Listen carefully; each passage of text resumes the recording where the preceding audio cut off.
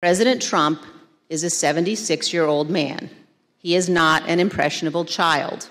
Now the argument seems to be that President Trump was manipulated by others outside the administration, that he was persuaded to ignore his closest advisors, and that he was incapable of telling right from wrong. In this version, the president was, quote, poorly served by these outside advisors. The strategy is to blame people his advisors called, quote, the crazies for what Donald Trump did. This, of course, is nonsense. President Trump is a 76-year-old man. He is not an impressionable child. Just like everyone else in our country, he is responsible for his own actions and his own choices.